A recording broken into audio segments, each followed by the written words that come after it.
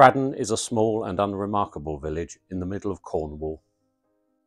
In the 1930s it comprised of little more than a few houses, pub, chapel and garage, all strung along the A30 trunk road from London to Penzance.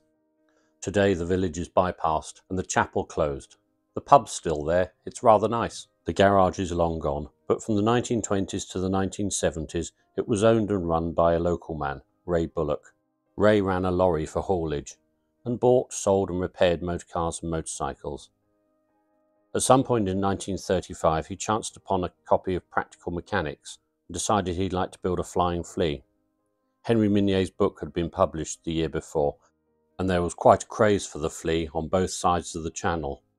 The first British-built flea was constructed by Stephen Appleby at Heston in 1935. It flew and crashed on its first flight, fortunately without injury. Ray bought plans for 3 shillings and intended to build his own flea, but this didn't happen. Instead, he bought a complete aircraft from Snelling's Light Aircraft Services of Darwin, Lancashire. It was test flown at Barton and then delivered to Fraddon by road. Ray had never flown an aircraft, nor did he have an airfield, but these trifling matters were of little concern. Loading the flea into the back of his lorry, he drove a mile or so east, on to Goss Moor. Here the A30 ran straight, and as well as being wide, was free of posts and telephone wires. There was little traffic in the early morning. After taxiing up and down a few times, Ray attempted to take off. For some bizarre, unknown reason, Ray thought the control stick had to be pumped back and forth, much like the village water pump. After briefly lifting off, the inevitable happened, Ray slamming into the ground and badly damaging the aircraft, fortunately without injury. By the end of May 1936, 3 British pilots had been killed in fatal accidents in flying fleas. This accident killed Flight Lieutenant Ambrose Cowell at Penshurst Aerodrome in Kent. In spite of this, the Air Ministry decided against banning the flea. Instead, they asked the Royal Aircraft Establishment to test a flea in a wind tunnel at Farnborough. The test proved that whilst the concept of the flea was quite safe, at higher speeds and with a rearward centre of gravity condition, the aircraft could become unstable. The flea used for the test was built by Charles Mercer of West Malling in Kent. In April 1937, Ray bought the flea from Mercer, possibly exchanging his damaged aircraft as part of the deal. Like Ray's earlier aircraft, this flea was powered by a Scott 25 horsepower 2-cylinder 2-stroke engine. Using a more conventional takeoff technique, Ray managed to get the thing off the ground. Unfortunately, flying off the road with a smoky Scott engine upset the milkman and his horse. Ray had to find a field nearer Fraddon to continue his activities. At about the same time, Ray received a letter from the Air Ministry.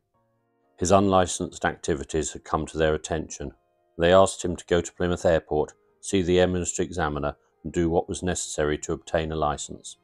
Whether they intended him to fly there in the flea is not recorded, but that's what he did.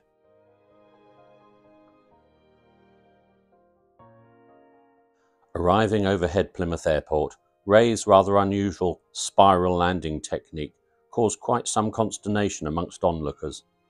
On stepping out of his machine, Ray received quite a wigging from the airfield manager. He showed him the Air Ministry letter. The manager went to see the examiner.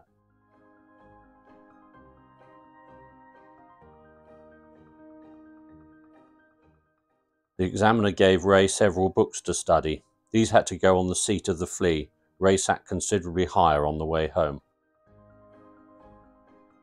About a year later, Ray did obtain his pilot's licence, taking his test in a Hilson Praga of the Plymouth and District Aero Club. The Royal Aero Club records were useful, because on the back of the licence card was a photograph of Ray. At some point in 1937, the flea came a cropper at Whitecross, just west of Fraddon. Again, Ray was uninjured, and to replace the flea, he bought a BAC drone from Humphrey Dimmock of the Ely Aero Club in Suffolk. Ray, assisted by his wife Hilda, recovered the drone and in the summer of 1938 flew it from a field at Fraddon. Ray liked the drone. It was easier to fly and less fickle than the flea. He flew it a lot through the summer of 1938. On one occasion he flew to the Scilly Isles, which was 70 miles from Fraddon.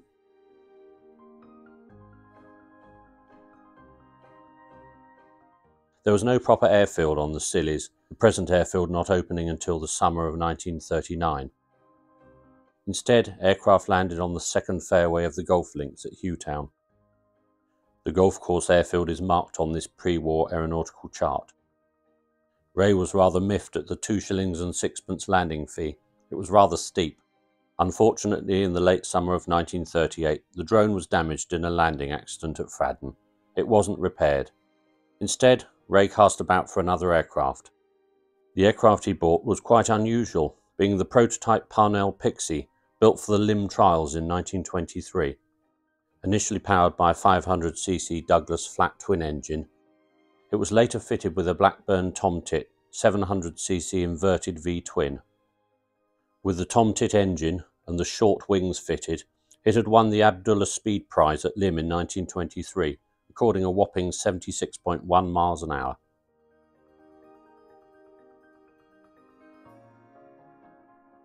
In 1924, it was sold to the Air Ministry for trials. It's seen here at the Hendon Air Pageant in the summer of that year. Afterwards, it was stored away. In 1936, the Pixie was resurrected, being based at Maylands Aerodrome, near Romford in Essex. Ray bought the Pixie in January of 1939, dismantling it at Maylands and carrying it home in his lorry. Back at Fraddon, he stripped and overhauled the Blackburn Tomtit engine. He also modified the bottom of the seat so he could store a couple of tins of petrol under the seat cushion. Undoubtedly, after the 2 and 6 landing fee on Scillies, Ray didn't want to get caught out by unnecessary expense again. After all, he had free petrol at the garage. He subsequently told his friend Courtney Thomas that the idea was to refuel in flight. He claimed the idea was to stand up in the cockpit, hold the control stick with one's knees, lift the seat cushion, pluck out a funnel and a fuel can, and then take the fuel cap off the tank in front of the windscreen and pour the fuel in. Our crash test dummy can testify that this is indeed impossible, and the Tomtit cockpit was tiny in any case. Those who remember Ray Bullock in Fraddon always mention his excellent sense of humour.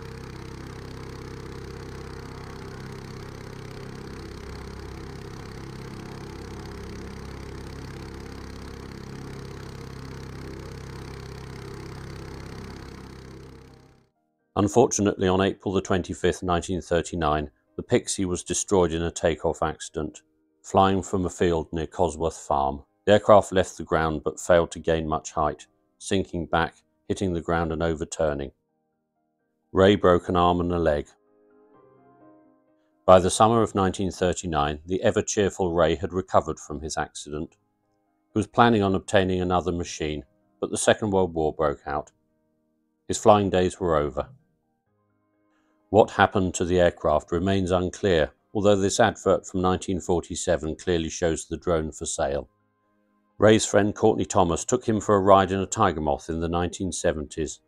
He also wrote an essay entitled Ray Bullock, the Flying Man of Fraddon, the story of a Cornishman who built, flew and crashed his own aeroplanes. Ray died in 1980. Regular viewers will remember that I resurrected a Praga B2 engine, originally fitted to a Hilson Praga, earlier this year. I looked at the Air Britain records which are published online to see how many Hilson Pragas had been based at Plymouth. There was only one.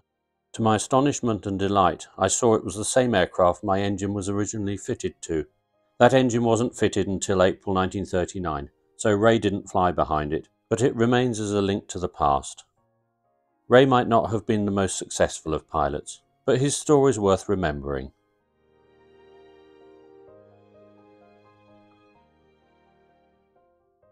As always, thank you for watching.